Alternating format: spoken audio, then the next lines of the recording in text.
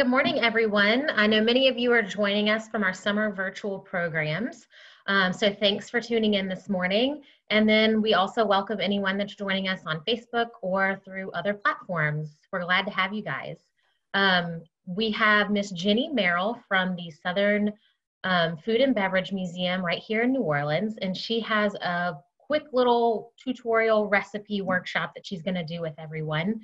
And she's actually picked out a recipe that is from the 1940s era, and it's ration friendly, meaning it doesn't use a lot of those ingredients that that were rationed during World War II. So things like sugar, butter, bacon, other meats. I could go on and on.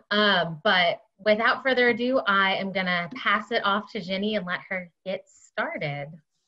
Hi everyone, my name is Jenny Merrill. Thank you so much, Bailey, and thank you, Chrissy, for those introductions. Again, I'm really excited to be here. I do a lot of cooking with kids. That's actually what I do for my job. I'm here at home. I'm not at the museum currently, so you might see the light affect this a little bit, but hopefully you'll be able to follow along very easily, and you can ask any questions, of course. So we're going to go ahead and get started.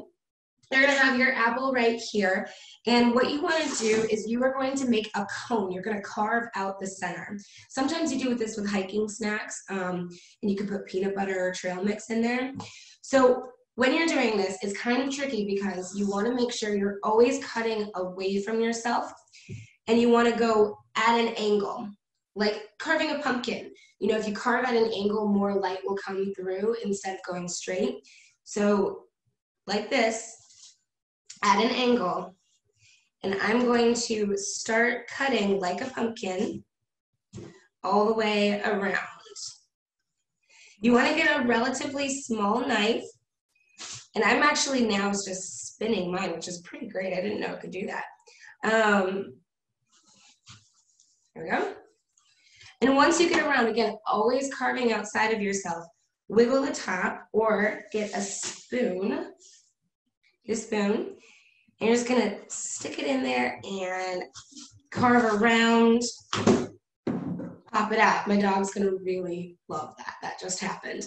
Okay, so here's what it looks like. It's kind of indented right now. I need to go even further because the seeds are in the middle and we don't need that.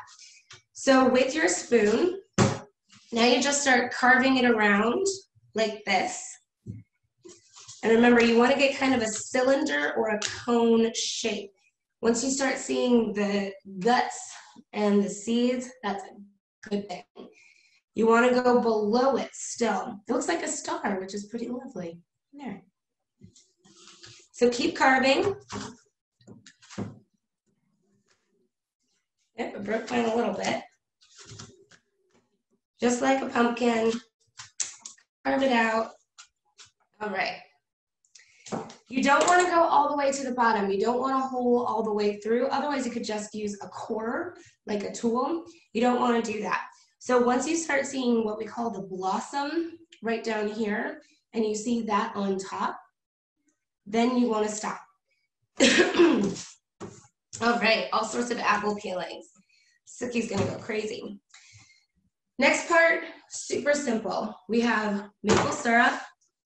I have craisins today, and then pecans. So I want to take a couple seconds to talk to you about these kind of combinations. Maple syrup, honey, those were natural, regional ways to get sugar when it was not very easy for people to get some. You know, you saw people using molasses, different types of sugar byproduct that were cheaper. But maple syrup, this would have been particularly used up north also where you would have been able to get apples. And you would have seen things like walnuts, pecans, and then raisins would have been a traditional way of doing things as well, because if you had access to grapes, which not everyone did, but raisins, in this version craisins, would have been the preserving way to keep them around, kind of like how you would just have it to get over the winter. I chose pecans today very specifically, and you can break these apart so easily with your hands because we're here in New Orleans, and pecans are a huge, huge part of our culture. We have them in pralines. They grow pretty prevalently just out on the trees, and people could shake them and they would all fall down. So during hard times and times where we're rationing, a lot of times you would just use what was growing around, and pecan trees were really prevalent. So we're using pecans. Make sure that you've chopped them up a little bit, just like that. Again, you can do it with your hands. And then we're gonna fill this thing up. You know, I got a great question there on that Zoom chat. And the question is, what's my favorite thing to make with kids? I would say that my favorite thing to make with kids is pasta. We use pasta machines and we make it all from hand, and then the kids roll it out. I think the coolest thing is most adults haven't used to make pasta from scratch. Usually you just buy it already kind of hardened, dried out. It's so much fun because seeing someone do something for the very first time, and also kids can totally roll pasta because it's mostly a machine and everything's by hand. So it's pretty easy to do. We just don't do it because it's easier to boil pasta from a box, but that's for another time. All right, so I have my apples already turning a little brown. I'm gonna put it in my baking dish.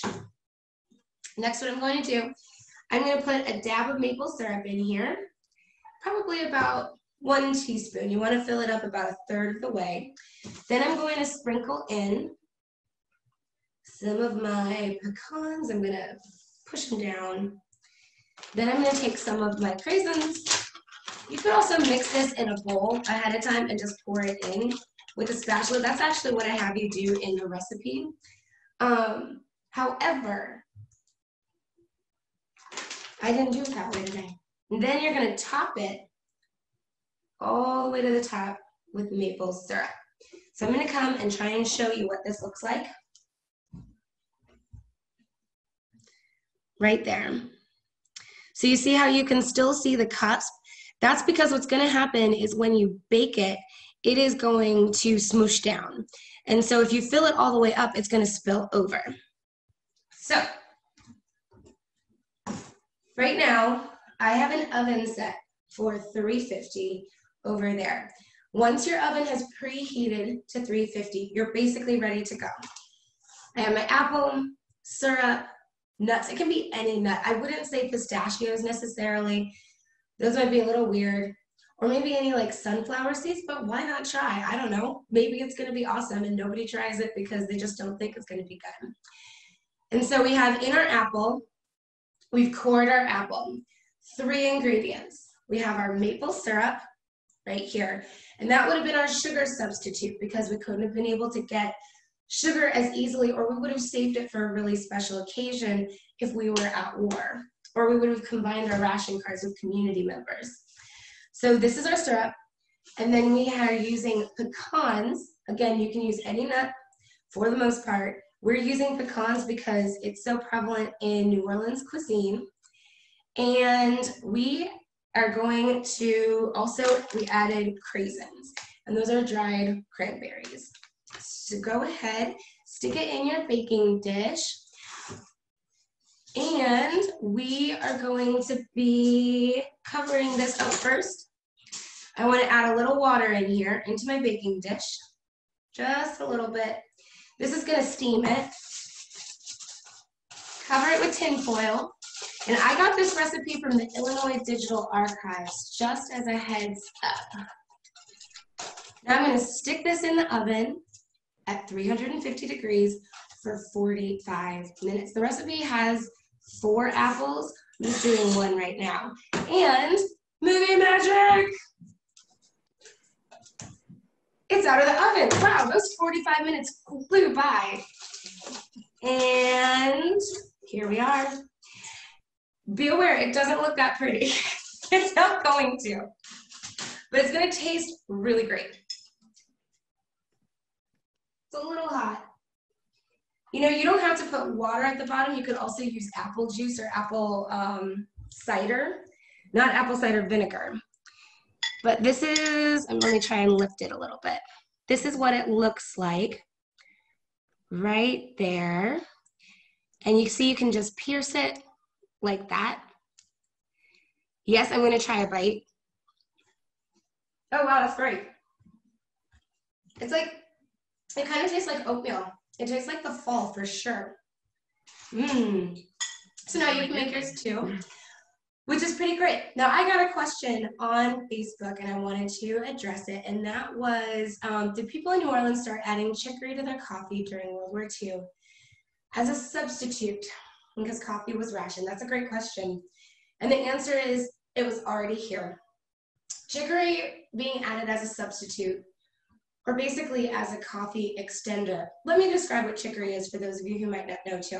So what chicory is it's a kind of blue, cornflower blue flower, and you take the root and then you chop it up and you roast it with the coffee. And it kind of emulates coffee, so you can extend it for, especially during economic difficulties, during war, during rationing.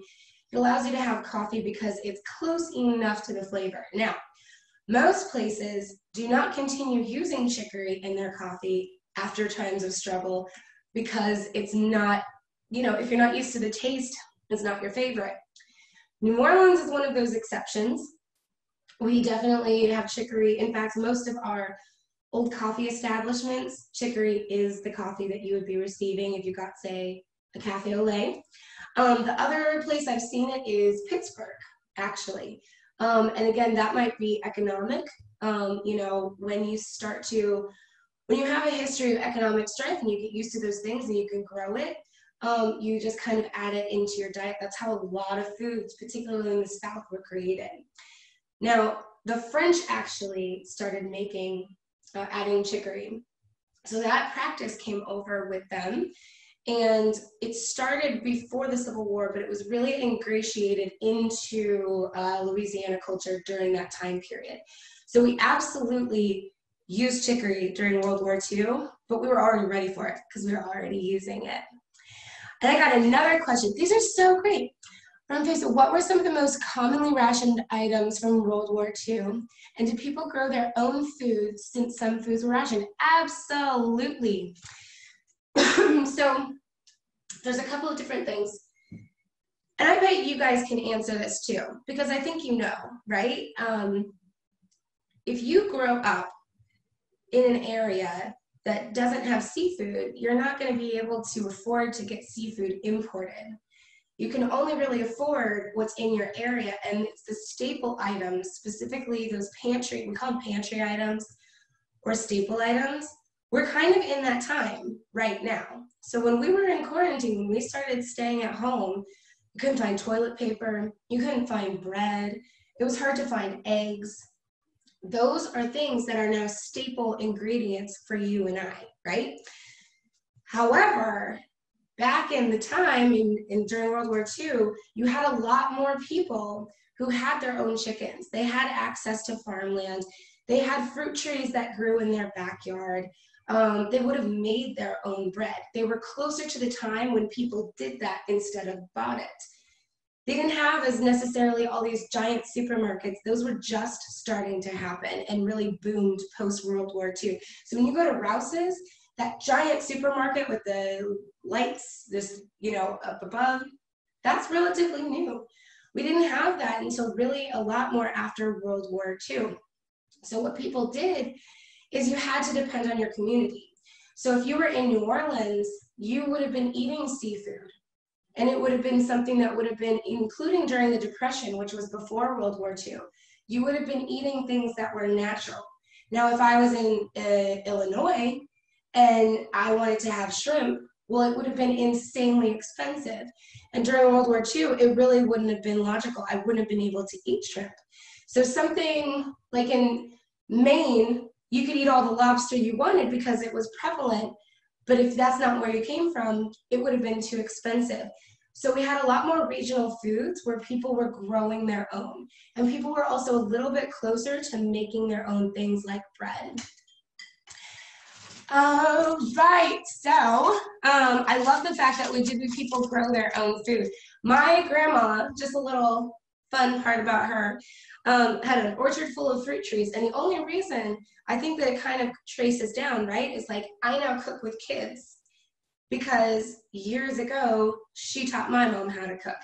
and they made apple butter together. You know, she canned everything. To be fair, she cooked the stuffing out of a lot of foods, and it didn't always taste great, but she loved to can.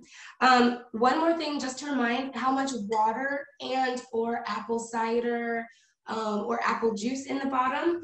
You're going to want to do probably about a 1/4 cup. Yeah, a 1/4 cup. Just enough to have, like, say, a 1/4 of an inch at the bottom, because it's going to steam. And then it's going to add more at the bottom as well. So I want to take a second too to tell you about what we do with SoFab Kids at the Southern Food and Beverage Museum. So we have a summer camp of our own, and it's a cooking camp, and it's not what you think, or who knows what you think, but it's definitely leans fun. You know, we play food games like Snack Wars and Chopped, and we make a dish every week has a theme, which is pretty fun. So then, you know, you can costume up a little bit and get to learn how to make foods with some of your best friends. The other thing we do during the school year is we have Kids in the Kitchen, and those are weekend programs. So you come to the museum on a Saturday or a Sunday from 10 to 11:30, and then you pick which dish. So we have a whole list called Kids in the Kitchen. If you're 7 to 11, that's your standard Kids in the Kitchen. If you're 11 to 14, those are our master classes. So 11 to 14-year-olds master class, it's not that you have to have all this technical skill. What it means is that I bring in professionals, culinary professionals, to teach you how to do what they do a little better. So right before coronavirus, we actually we had Chef Chaya of Bywater Bakery who was coming. We've done sushi. We have a lot of cake decorating, like making fondant characters, and everyone gets a cake that they get to learn how to decorate from people. So those are more of our master classes. And for our 7 to 11-year-olds, we'll do things like we did crawfish bread and mango freeze, so Jazz Fest favorites. Fried chicken and fruit salad was another one. Yeah, so we do a lot of fun cooking things. I don't stray away from having you guys fry or do grilling, things like that. I'm just making sure I'm watching and teaching you how to do it the best way possible. So this has gone in. I'd love to find out too, if you want to email me at Jennie, JENNIE, at southernfood.org. Feel free to email me any questions about this dish, if you have any questions in general about our programs. We also have a YouTube channel now where I picked a whole bunch of dishes and made them right here with this background. And that YouTube channel is called SoFab Kids. I bet you could probably figure that out. There's also an exclamation point on it, so you might have to add that in there too. I would love to answer any more of your questions. Otherwise, I'm just going to eat all of this apple, and that's going to be my morning. I have a question about your summer camp programs. Do you have any spots that are available that people can register for? Yeah, that's a great question. Thank you so much. So we do have some spots a little bit later on in the summer. Our August sessions are still pretty open, and I think we have a couple spots in July. And these are in-person camps. It's going to be a lot of fun. It's going to be a little different, but it's going to be a lot of fun.